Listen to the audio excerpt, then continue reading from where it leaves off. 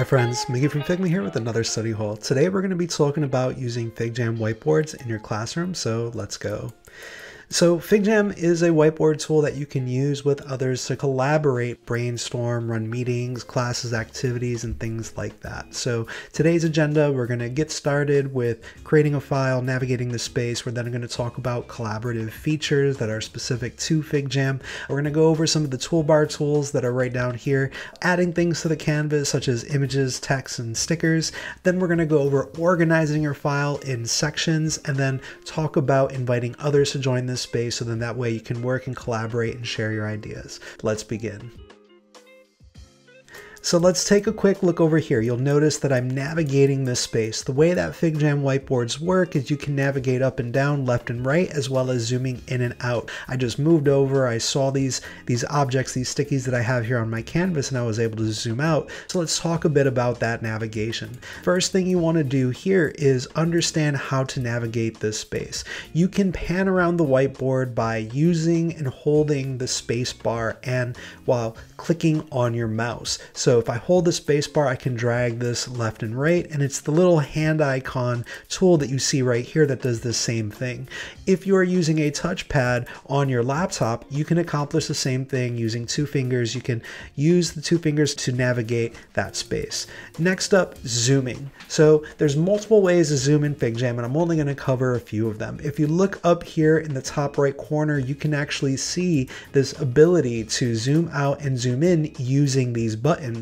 However, if you want to do that a little bit quicker, let's talk about how you can do that here. So I'm using a keyboard and a mouse, and I am using a Mac, so I can hit Command and use my scroll wheel to zoom in and zoom out. If you're on Windows, you can use the Control key to do that. If you're using a laptop that has a touchpad, you can use pinch gestures to zoom in and out of this canvas as you navigate that space. So I'm going to zoom out right now. If you only want to rely on your keyboard, you can either use Command on a Mac and the plus key to zoom in, or Control on Windows, or Command or Control on Windows minus. So Command plus plus plus, Command minus minus minus. It is going to zoom in and out in the same way that the zoom tool over here works. Let's talk a little bit about where this file currently resides. If I click up here in the top left main menu, I can go back to my files. And what I have over here on the left is I have all of my different teams. Because I'm an education user, I can click on my education team right here. So I have my team, and under that I have different projects. If you want to create a new project, you can create a new project right here. It acts just like a folder, and in the project you're going to have your files. So I can add a new FigJam file right here. So I can just go ahead, add a new FigJam file. I can also click up here and say new FigJam file. It's going to create that for me and place it directly into my workshops project. So here we go. I'm going to call this FigJam 101. So I'm going to name that file. And if I click on workshops, it's actually going to take me right back into that project space. Another way that you can quickly create a file is by going to your URL bar and typing in figjam.new. So figjam.new, when I press enter, that's going to create a brand new file for me. And this file is going to be located in the drafts folder. The draft space is my own personal space. However, if I want to bring this to be more collaborative, so I can work with my colleagues, my classmates, or my students, I can click right here and go move to project. That's going to bring up this little dialog box that's going to give me the opportunity to move that to my workshops project. Now I've moved it, and you can see that this is currently in workshops, and I'm going to call this FigJam, let's just say 102, so we can see that difference. Now when I go back to my workshops project, I can see that I have the file that I began with. I have FigJam 101 and FigJam 102. If I need to delete one of them, I can just right click and press delete. There we go. So let's go back to the study hall file.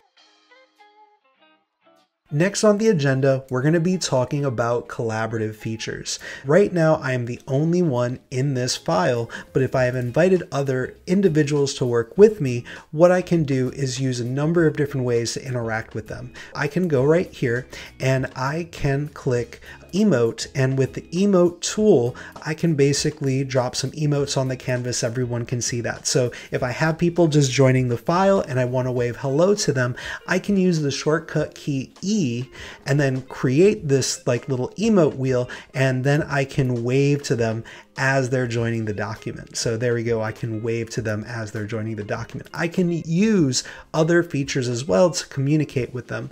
Let's say if I want to stamp a vote.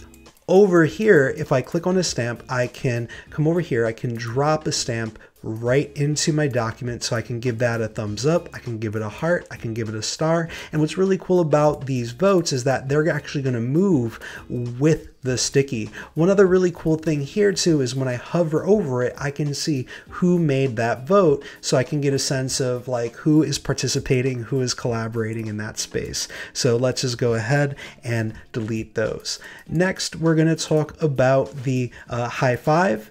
If I had somebody else in this file with me, I can actually wave the little hand, and if we bring them together, you'll see them high five. So I highly recommend that, you know, when you're celebrating with your students or anybody that you're working with on your team project, you go ahead and give them a high five. We also have cursor chat here. This is going to give you the ability to communicate with others in your file. So I can go ahead and I can say, hey, you know, I could say that was cool. And some words are going to trigger these like fun little reactions. So if I say, you know, slick, you will see a fun little emote kind of be triggered there. One other last thing that I forgot to mention is that when you're working together, if you want to perform a timed activity, you can easily click the timer here, and I can set this to be, you know, like let's say 5 minutes. I can hit play and you can see that I set the timer. If I want to tuck it away while working, you'll see that it's going to move up here into this top bar. I can bring that back. If I want to add another quick minute, I can hit plus. If I want to stop it, I can hit stop, and then it'll stop that. I can close that out,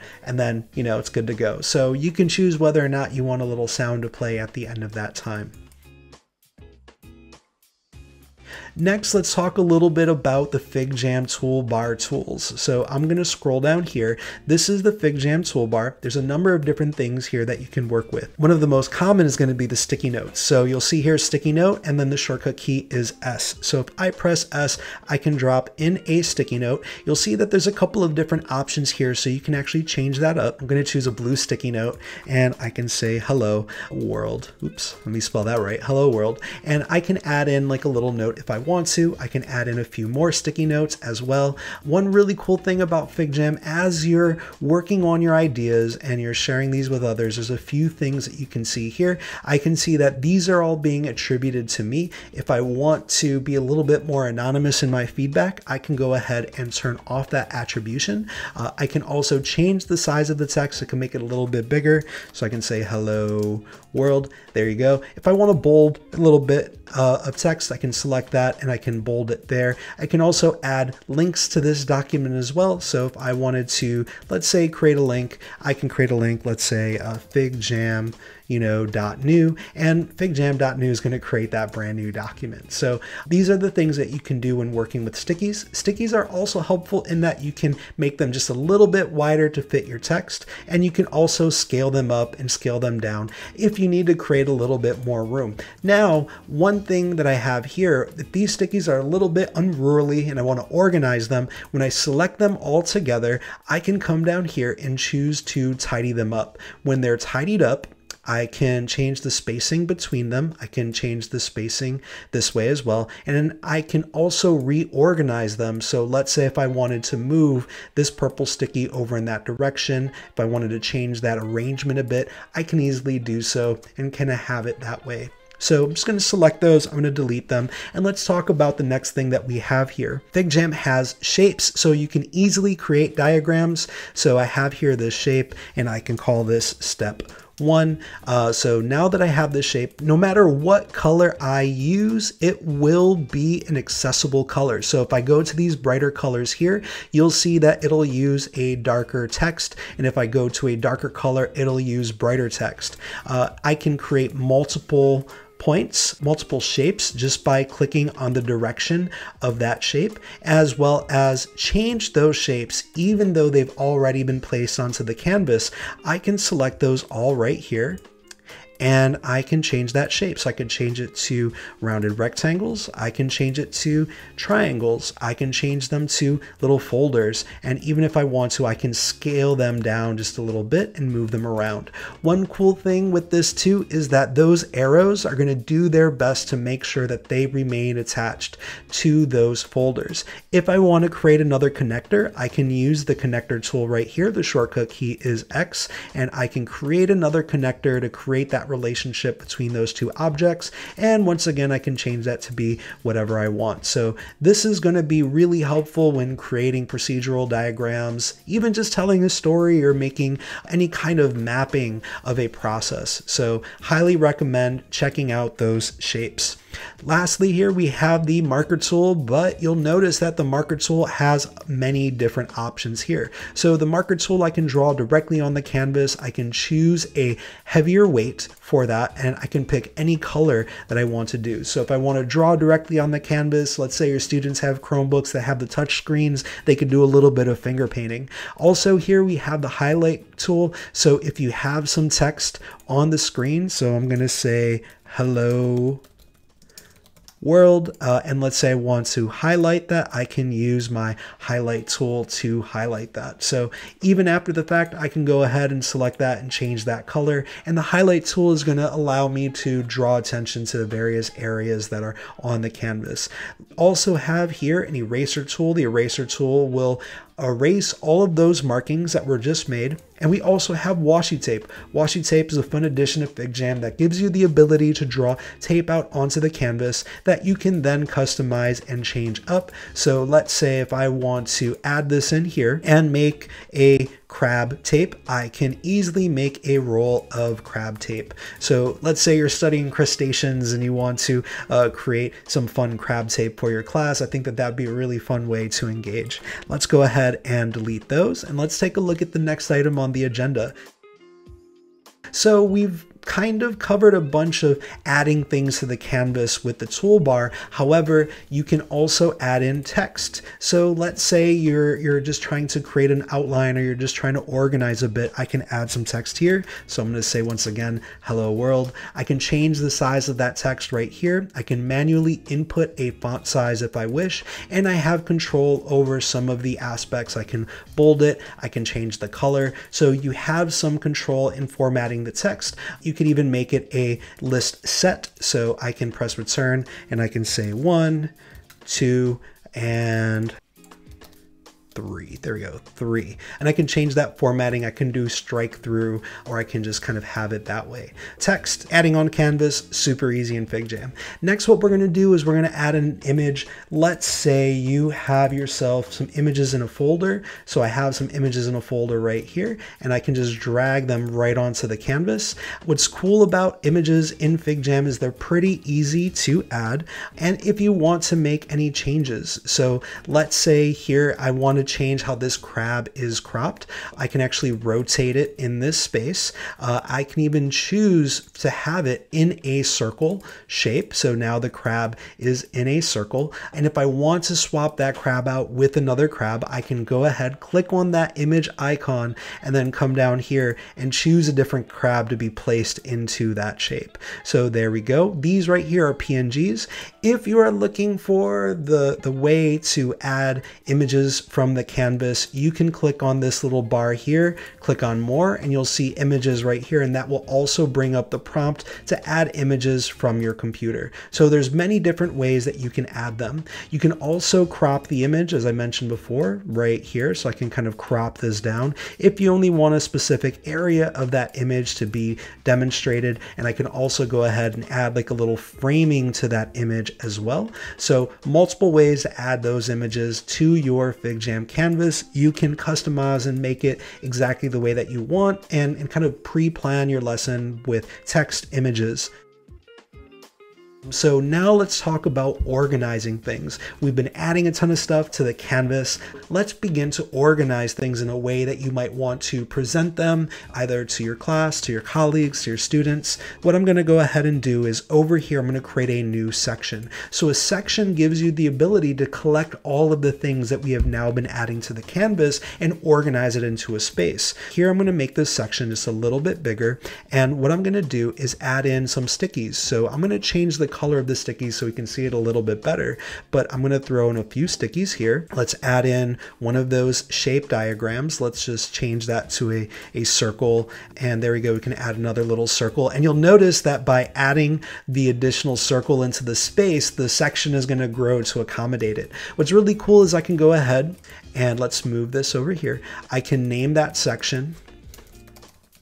And even though I'm way zoomed out, I can see the section name. So it's very clear and it gives you a sense of what that is. You can also change the color of those sections as well. If you're working with your students and you want to create a bunch of sections so they have their work areas, or if you're working on a team project and you need to create a bunch of sections for like a meeting, everybody has a space to kind of collect their own ideas. You can easily create that, and I'm going to duplicate this. So I'm going to hold down the Option key. It's going to be Alt key on Windows, and on some Chromebooks, it's going to be the search key. Holding down the Alt key and I'm dragging, and I'm creating multiple sections. Creating multiple sections here, and you can go ahead and you can name them the names of the people that are going to be working in those spaces. Once again, they could change the color of those, and then they can begin to collect all the objects that they want in that space. And just like the stickies, these sections can be rearranged, so I can adjust the spacing between them, and I can even rearrange them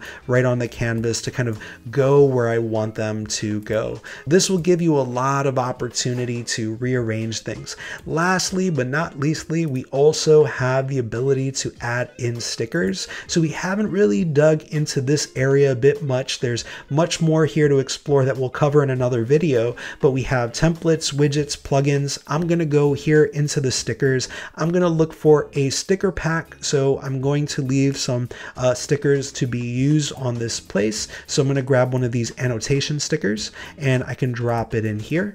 And what's cool about the annotation sticker, I can scale that up and I can say, you know, look here. Let's go ahead and find a little bit more fun sticker in the delightful toolbox over here. And the Jurassic Party, I think, is a great sticker pack. So here you can even tell people to stamp their faces. They want to vote on something. They can press the E key, they can click on their little stamp, and they can stamp their face right there and follow up.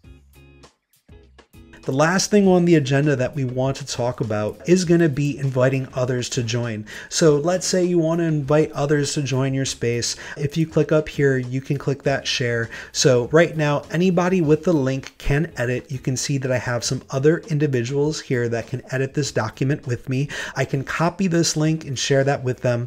I can also make sure that only people invited to this file. Let's say I want to tighten it up a little bit more. However, if you're going to be working with people that are going to be outside of, you know, your classroom, let's say you want to hold a meeting with people who aren't necessarily FigJam users, you can easily create an open session. So if I click that, I can start an open session. And now for 24 hours, anybody that has this link, I can copy that link and I can paste it right up here. Anybody who has that link should be able to join your FigJam document and collaborate with you in this space. When they are joining, they're going to be asked for like a name, or they can remain anonymous. So that's all that we have for today's study hall. Check in next time where we will dig a little bit deeper into some of the features, talking about specific templates for FigJam. And I would highly recommend that you just give this a look, try some things out and play around. And remember that FigJam and Figma are both free for education. As long as you go to figma.com/education,